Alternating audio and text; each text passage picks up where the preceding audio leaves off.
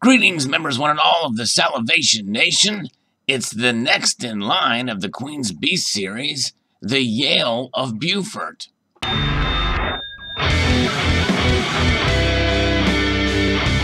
Stephen Heath was kind enough to send me an image of the silver 2-ounce next Queen's Beast coin. This is the Yale of Beaufort, and we're going to study it a little bit. But first thing I noticed is what's up with all those spots?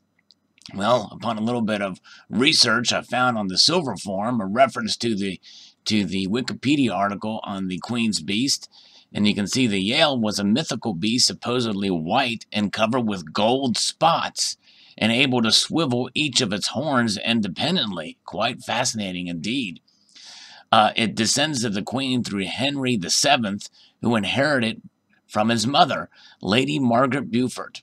The shield shows a portcullis surmounted by a royal crown. The portcullis, uncrowned, was a Beaufort badge, but was used both crowned and uncrowned by Henry VII.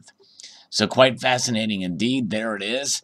And, it's quite a departure from the Falcon, as you see a lot of empty space here, but I think it's kind of in line with some of the prior releases, and I think it's kind of a nice design. It's pretty cool looking, looks kind of sinister, sort of there with the horns and the rams type horns there, and the tusks for sure. So it's got the gold spots there. It's fascinating indeed. Let's take a look at the gold version here.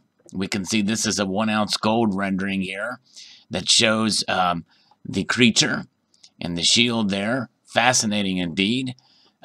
There's no release date on these. These images essentially go to LPM's website, but the listing for those are erased. So those listings are gone. So I'm not sure when they're going to be released, but my guess is probably in March.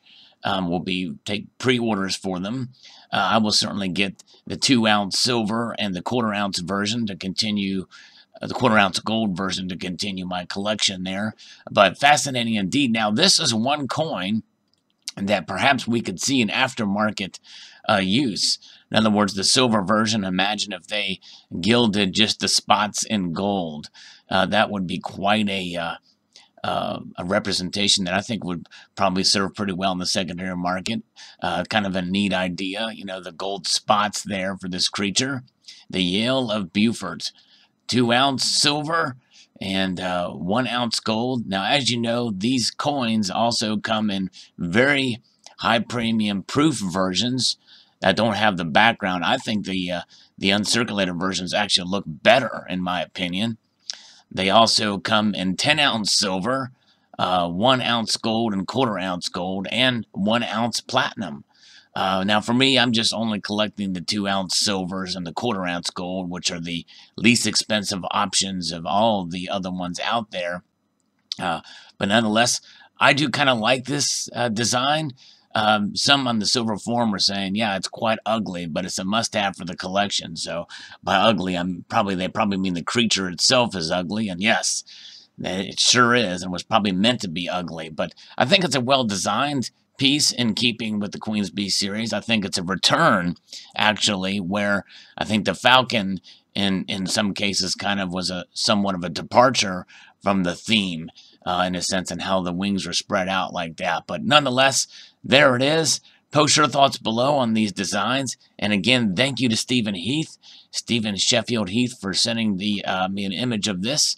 Would like to extend a multitude of gratitude to you all for watching, and encourage you to please rate, comment, and subscribe.